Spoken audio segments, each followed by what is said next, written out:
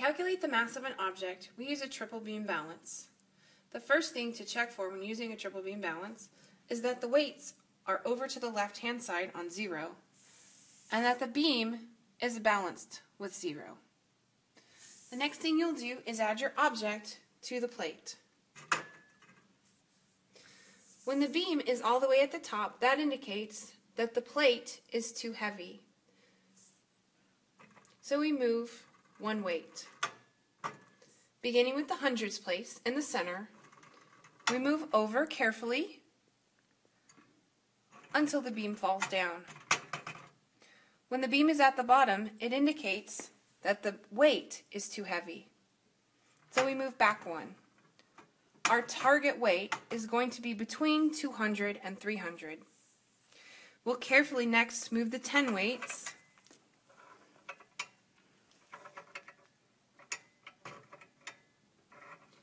checking at each notch to see if we've achieved the weight. 260 is too heavy. Next, on the ones weight, using the edge of your pencil or the tip of a finger, slowly push the weight over a little bit at a time until the beam begins to waver. Once the beam is finished balancing, you take your reading. Each weight represents a place value: hundreds, tens, and ones. The mass of this object is 253.5 grams.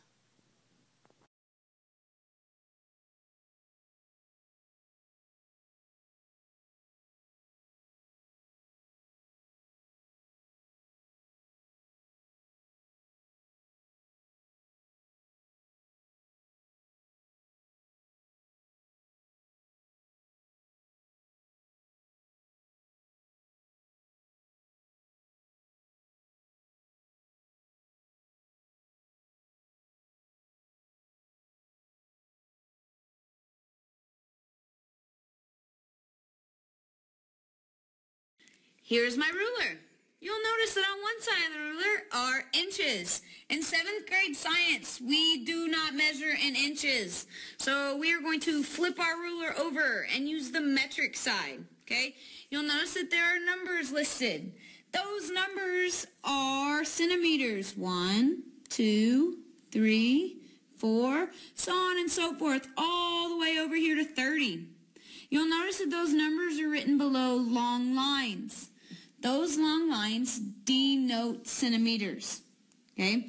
So if you'll recall from last week, for every 1 centimeter, there's going to be 10 millimeters. So you can see that these very teeny tiny lines on here are each 1 millimeter in length. So you'll also notice that there are not only tiny lines between each centimeter, but there's also one longer line right in the center. That longer line is going to denote where 5 millimeters between each centimeter is located. That's going to help you count a little bit easier, so you're not trying to count every single little teeny tiny line.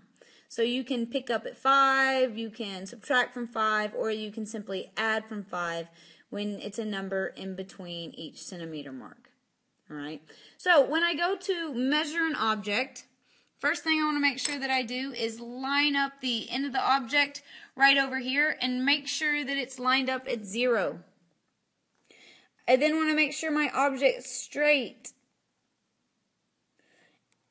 And I'm going to note where my object ends. This pencil, coincidentally enough, ends directly on 17 centimeters. So it's ending on a whole number.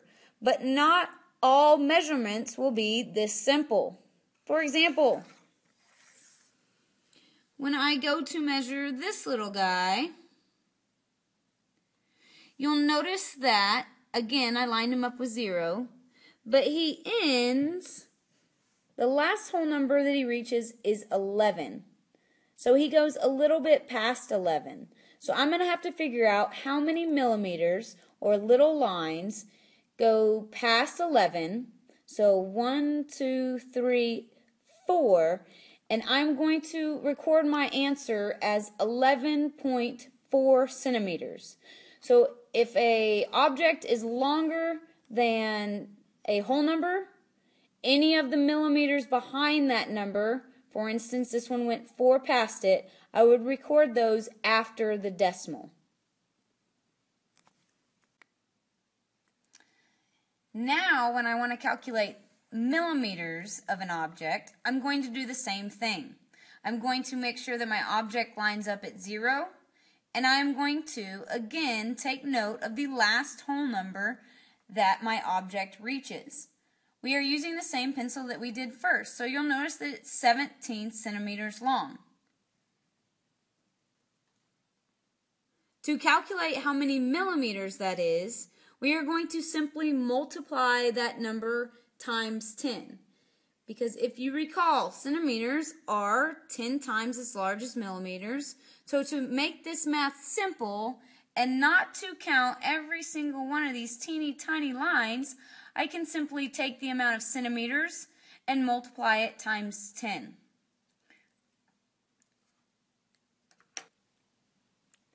If I'm measuring an object that doesn't land directly over a centimeter mark, I am going to take note again of the last place that it passed, which was 11 centimeters. I'm going to multiply that times 10, which gives me 110, and then I'm going to count how many millimeters past 11 it went. So it goes 1, 2, 3, 4 millimeters past 11. So this time I'm simply going to add those 4 millimeters to my total that is already 110. So 110 plus 4 will give me a total of 114 millimeters.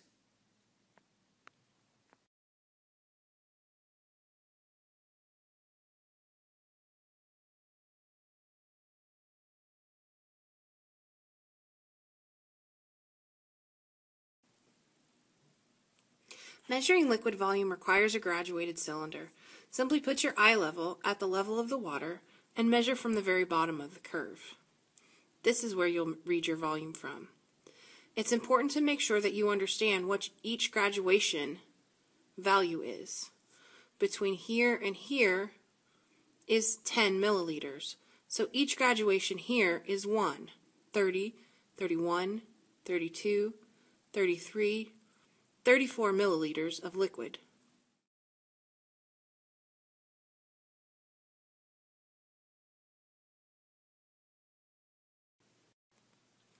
In this graduated cylinder, each of the large marks only represents 1 milliliter. So the hash marks in between represent 2/10 of a milliliter.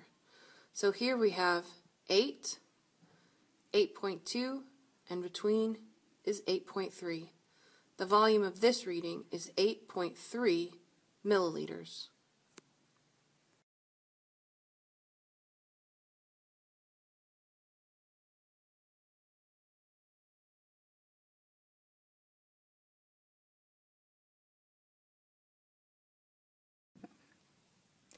To calculate the volume of a regular solid, you use the mathematical formula length times width times height. Using the metric side of your ruler, line up one edge with the 0 hash mark and measure over to find the length. The length of this box is 11.4 centimeters. The height of the box is 17.3 centimeters.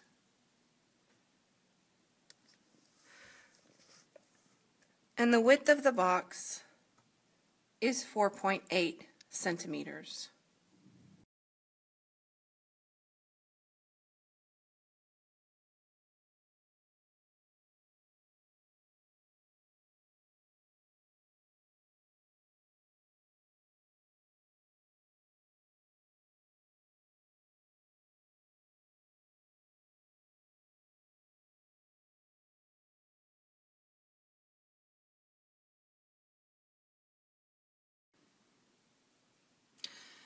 Measuring the volume of irregular objects, is more difficult because there are no edges for you to measure and because it's not liquid to fill its container.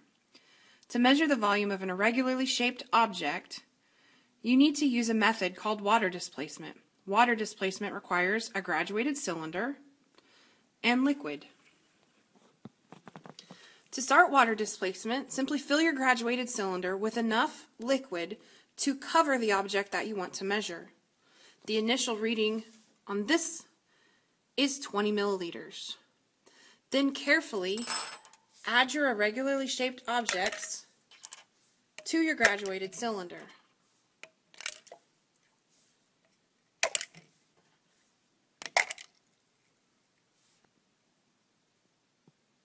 Once all the objects have been added to the liquid, you simply take the final volume and subtract from it the initial volume. We began at 20 and are now at 31. 31 minus 20 leaves us with 11.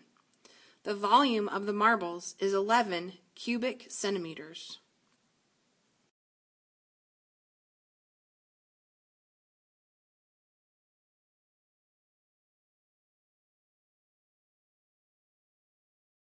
Temperature is measured in degrees Celsius in the metric system.